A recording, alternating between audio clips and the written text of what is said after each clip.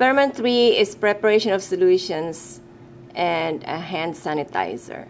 So objectives of this experiment are to learn how to make solutions, determine the molarity of the solution, how to prepare an antibacterial solution, and how to make a hand sanitizer as an application of chemistry during this time of pandemic. So we're now by the balance, and by now you know how to weigh. This is the balance is zeroed, so it's 0 right now. So the salt is sodium chloride, NaCl. This is also referred to as the table salt.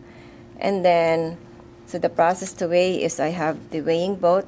This is the weighing boat, and I'm gonna put it inside the balance.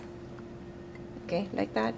And then I'm going to weigh the salt, but I will zero this again by pressing 0. So the weight of the boat is now zeroed, and I'm going to put 5.844 grams of the NaCl by using a spatula like this. So I now have a spatula or a scoopula, and then I will put 5.844 grams of the salt. Okay, and I'm looking at the weight. Okay, so I need more, 5.844 grams.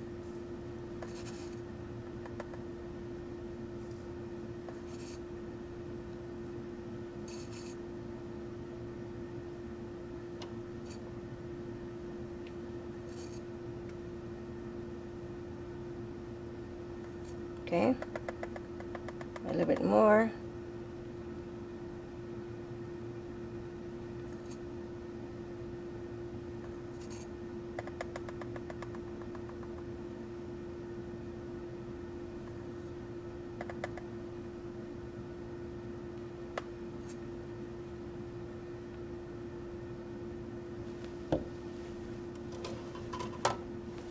So I close it, and then we're gonna let it, so leave it for a few seconds or a few minutes until it doesn't fluctuate. So right now I have 5.845. So write this down please. 5.845 grams is the weight of the NaCl. So this is now the salt that I weighed, 5.845 grams, and then I'm gonna put it now in the beaker. So we're preparing a solution, and I labeled that as part A, NaCl, and this is now the water. So water is, I measured with a graduated cylinder, 100 ml, so exactly 100 ml, 100.0 ml, and then I'm just gonna pour it into the beaker, and then I'm gonna stir it using a stirring rod, glass stir rod, and then to dissolve. So it will dissolve fast.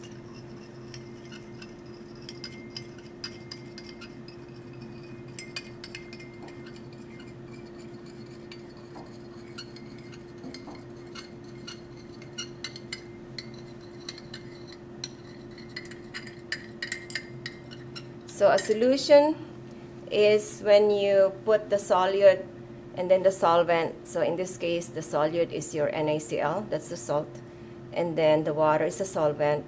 So bigger quantity is the solvent, the solute is a solid, your water is a liquid. So there's going to be an interaction between the salt and the water, that's why it dissolves. So remember that water is polar, and then your NaCl is ionic, it's an ionic compound. There's going to be interaction between the two, so that it will, so if there's interaction, then that solute will dissolve. So in this case, NaCl. So the same thing actually at home. NaCl is your table salt. You put salt, in your food, or when you're cooking something, it will dissolve in the water. So now, a solution is that you don't see any separation of the layer. You don't see particles. So you don't see particles that's undissolved. Okay. So the solute is completely dissolved in water. So your NaCl dissolves completely in water. So it's clear, transparent. Okay?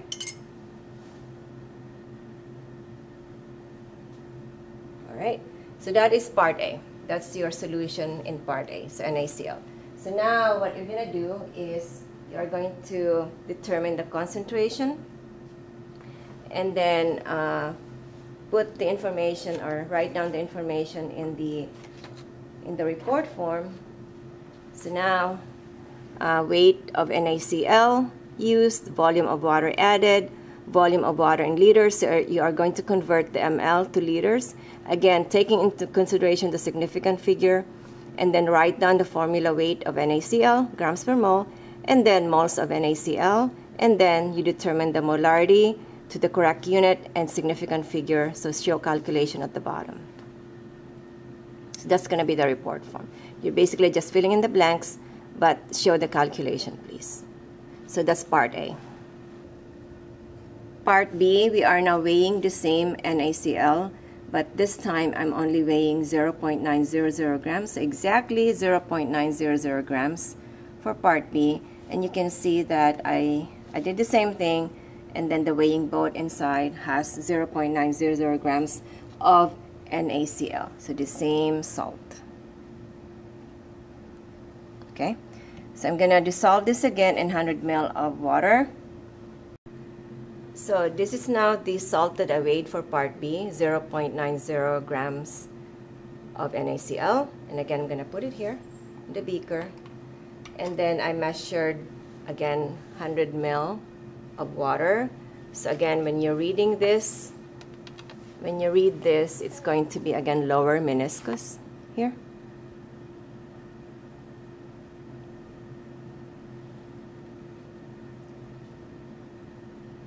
So 100.0 ml of water. So again, I'm gonna pour and then dissolve the salt in 100 ml of the water. So the same thing. Okay. So remember for part A, I weighed 5.845 grams, and then this one I only weighed 0.900 grams of NaCl. And then it should dissolve too, right? So this one has more weight, this one has less weight. Okay? And that means that this part A solution is more concentrated than the part B solution. So once it's dissolved, we're going to compare. So it should dissolve faster. The same thing, solution. When you make a solution, it should be transparent, clear. You don't see any separation of the solute and then the solvent. So again, the same thing, the solute here is NaCl, solvent is water. And you are now going to determine the concentration in terms of mass percent. Okay, so for part B. And then you are going to do also the calculation. In the final lab report for part B, which is mass percent of NaCl, you are going to write down the weight of NaCl used, and then the volume of water added, and then the density of water, which is 1.00 gram per ml.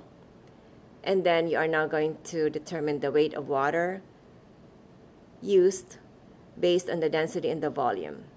And then determine the mass percent of NaCl solution in the sample. And then answer the question, please, by showing how to prepare solution B from solution A. So now going back to the solution in here. So this is more concentrated, this is less concentrated. You don't see a difference. Here it's hard to determine which one is, there's no way to determine, okay? However, if I put more, at some point, this NaCl will not dissolve, meaning that you supersaturated, you will see the NaCl, some of the solid will not dissolve anymore because there's a maximum amount that the water can dissolve the NaCl based on the volume that I'm adding. So the solution right now is composed of NaCl plus H2O, NaCl plus H2O. Part C is preparation of an injectable IV. We are now going to weigh 2.5 grams of dextrose or glucose, and then we are going to dissolve that in 50 ml of the saline solution that we prepared in part B.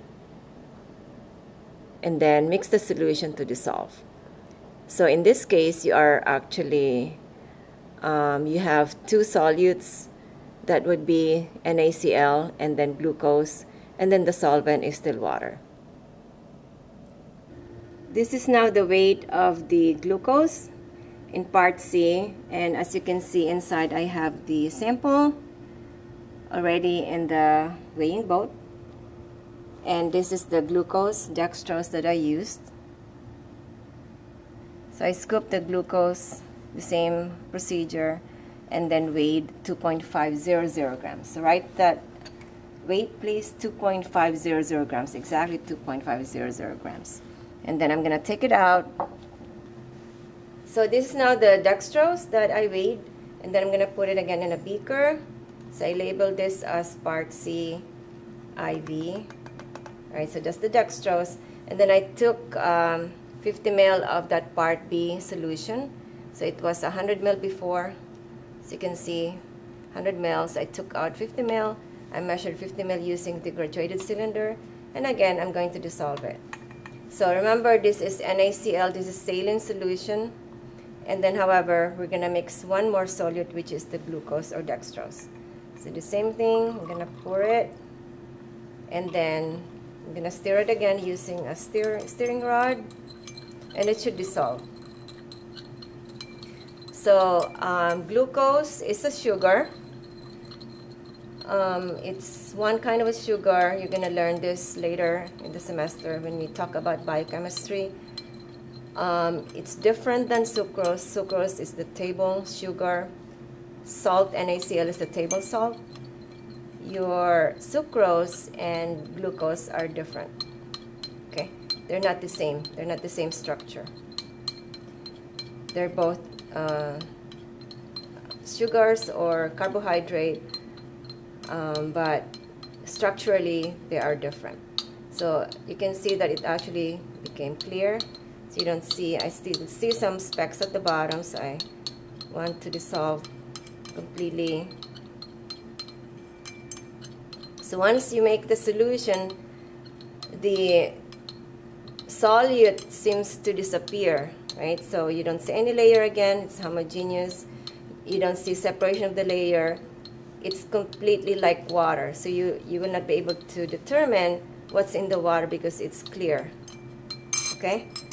So that is your IV, injectable IV. And it's clear solution. Alright? So that is basically your part C. Part C in the final lab report is you have the preparation of an injectable IV USP solution. You are going to write down the weight of dextrose that we used, and then the volume of saline solution used, and then determine the concentration of dextrose in the solution.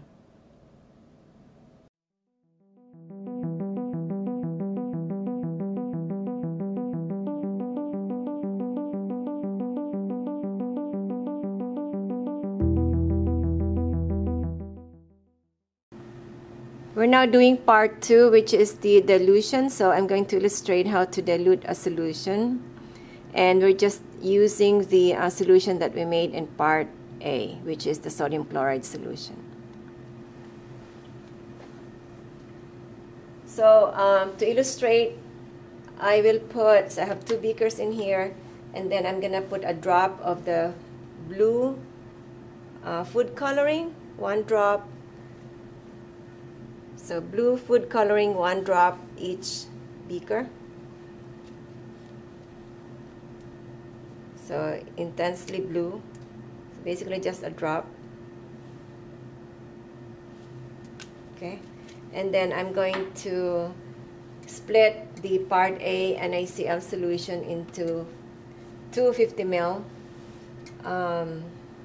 cylinder.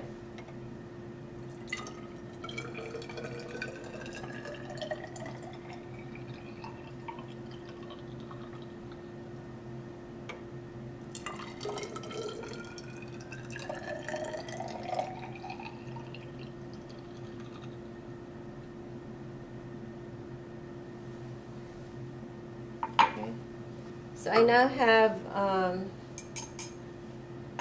50 ml each of the part A solution. So I split the solution that we had from part A, NaCl aqueous solution, into 250 ml graduated cylinder. So now I'm just gonna pour it here. Okay, and then the other one the same. Okay, so the color intensity is the same. So I now have two beakers exactly the same. I just split the previous solution. However, for beaker number 2, I'm going to put additional 50 ml of just water.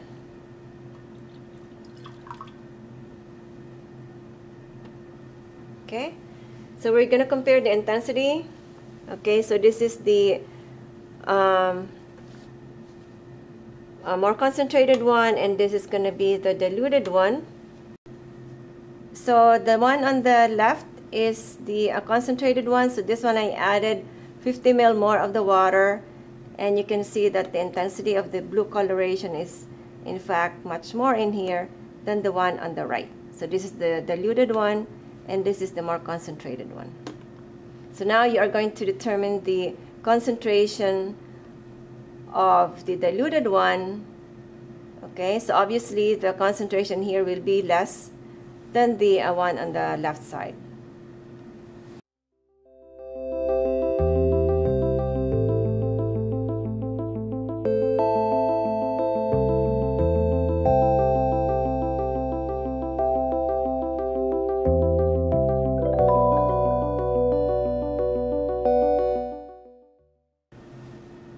Part 3 is about preparation of a hand sanitizer. The first part is preparation of basic antibacterial solution, and then part B, we're going to add aloe vera moisturizer. So part A, I'm just going to mix absolute ethanol. So this is absolute ethanol. And then I already measured 35 ml. So 35 ml, 35.0 ml of the absolute ethanol into the graduated cylinder, and then I'm just gonna mix 15 ml of water. So this is just RO water. So 15 ml of the RO water. So I'm just gonna mix it here.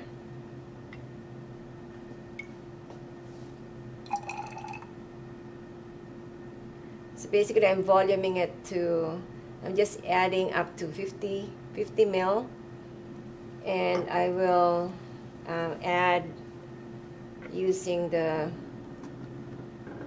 squirt bottle.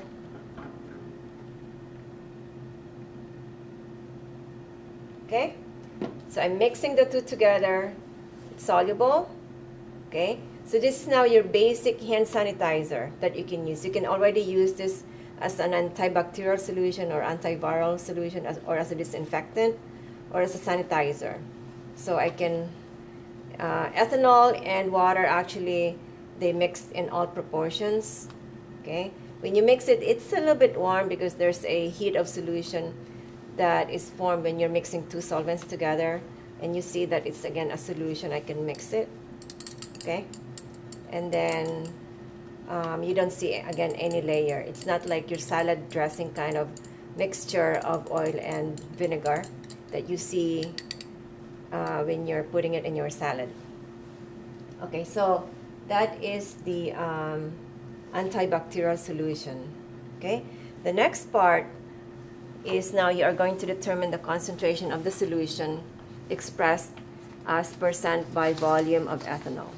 So you're gonna fill up the spaces, okay, the blank spaces. So again, it's gonna be, so you're gonna fill this up, okay, volume of absolute ethanol, and then volume of water added, and then now what is the concentration of ethanol in the solution, okay, % by volume, okay, to the correct unit and significant figure. Again, apply the concept of sig figs that we learned previously.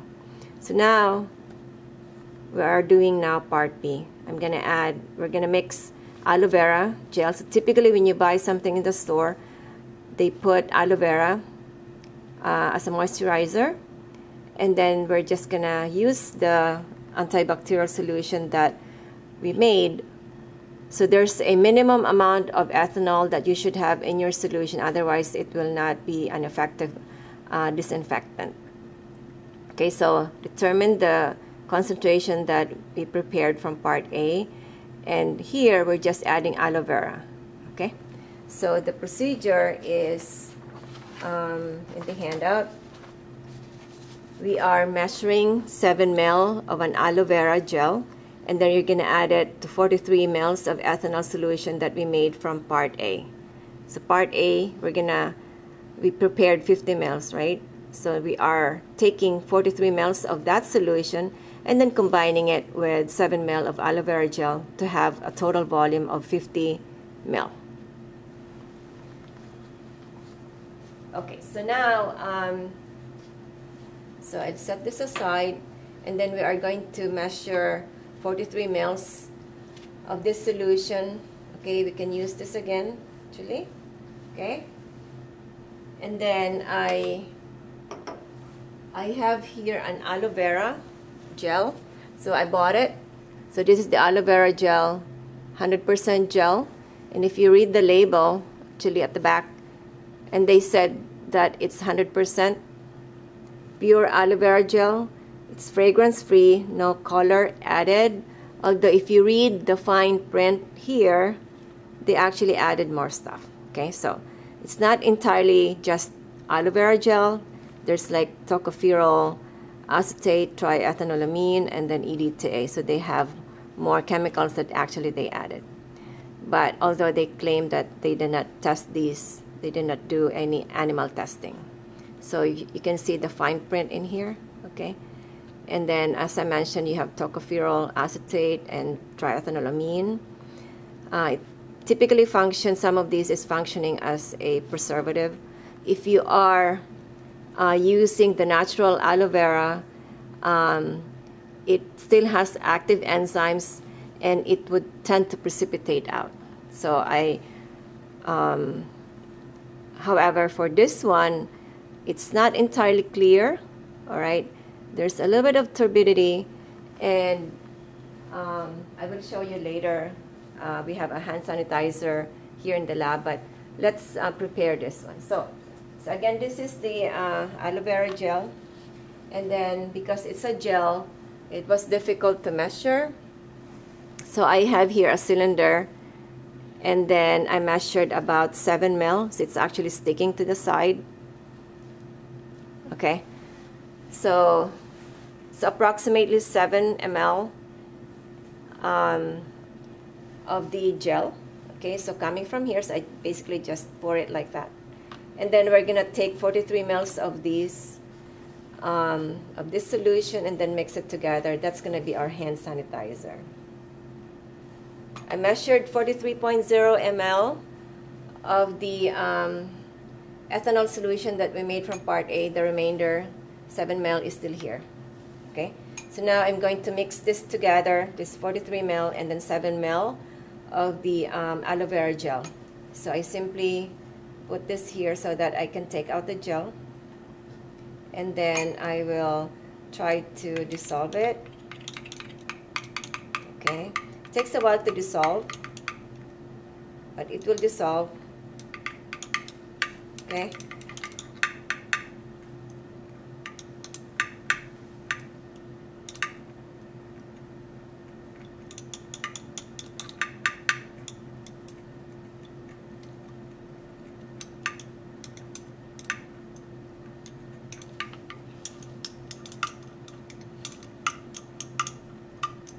so it's getting less viscous the more I stir it, and then I'm gonna pour it here so that I can take out as much as possible that gel.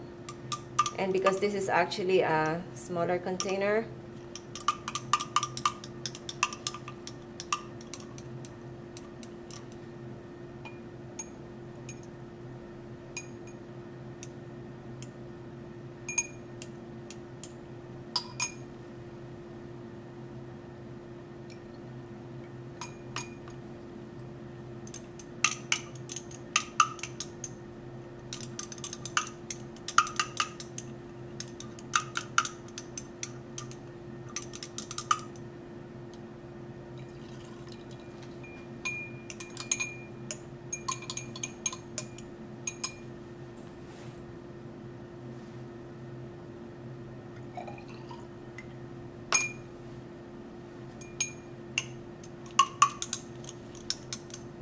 This is now the hand sanitizer. So as you can see, it's a little bit turbid. There's some turbidity to it.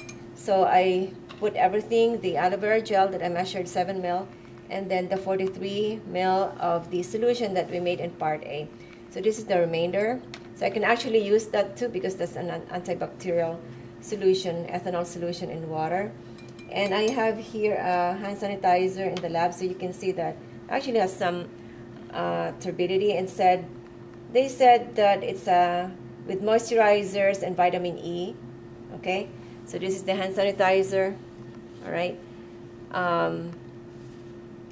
They said that the ethyl alcohol antibacterial is 62% in this clear and natural products, right? So this is the commercially available hand sanitizer, and it's not far, right? So we made a hand sanitizer with the aloe vera gel in here, and you can do this at home. So you know, at home, if you are trying to do this, you can buy this, and you can buy ethanol. However, because you probably don't have any graduated cylinder, you can just measure this, you know, with your laundry, you know, measuring cup. And then as long as the amount of ethanol that you're putting in is still within the minimum amount, which is 60%. So don't go below that. You can always go higher in terms of the amount of ethanol, but don't go below 60% because it will not be effective as a disinfectant. Okay, so now you can say, for example, so I want to keep it, right? So I can label this little container hand sanitizer with aloe vera, and I'm gonna pour it here.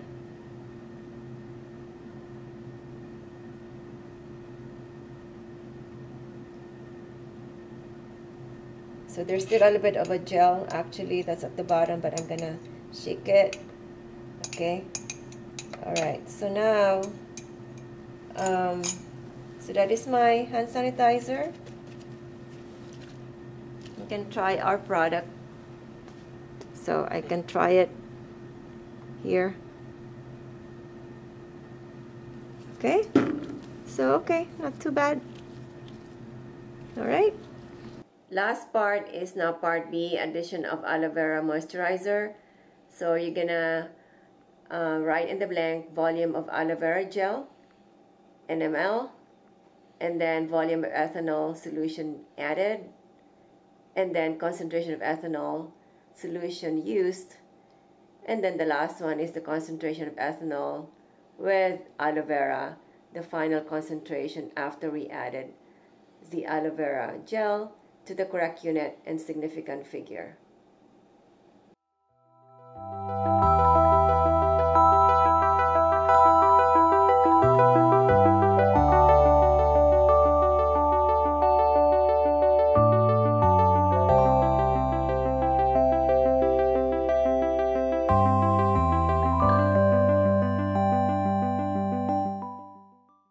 This is the aloe vera plant that I'm going to show you how to cut.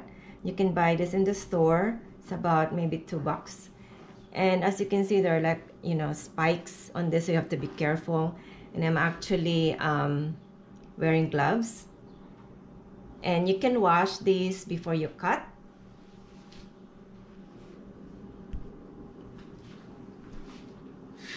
Here, but of course you can also, you know, include this, but you can cut this one because really does not have anything. And now I'm going to cut this part, and then I'm going to cut like this, like that, and then you can cut the spikes. It's sharp, so you have to be careful. And you can do the same thing for this piece. You can cut here, you can also cut here, and then to clean up the spike. And now this is the gel. It's very slippery, and then you can take out the outer layer. This is very hard, so you can take out that layer, and again the other side, take out, and it's very easy to remove it. It's soft, but this green stuff is hard.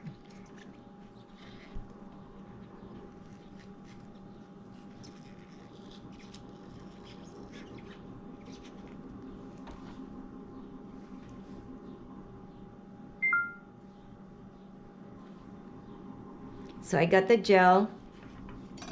So this is like clear, transparent. And if you want to eat it, you can slice it again, and then, or this actually doesn't have any taste. It has kind of like maybe very slight bitter taste. Then, or you can put honey if you want. But I ate it as it is, and it's very slippery. And you can blend it, you can put in the blender, and then that's gonna be your gel. So again, this is your aloe vera gel.